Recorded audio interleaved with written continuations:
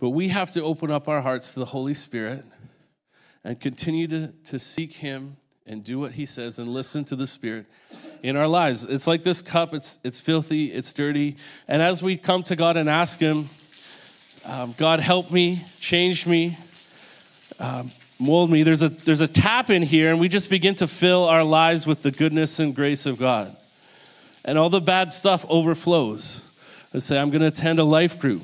I'm going to start praying. I'm going to start reading my Bible. I'm going to go to life recovery group. Maybe I'll go to freedom group. I'm going to worship. I'm going to lift my hands in worship. I might even sing today. Maybe. I just allow God's goodness and his Spirit to fill me and fill me and fill me and fill me and fill me. And his grace overwhelms and overflows. And his goodness restores my life. And as everything settles,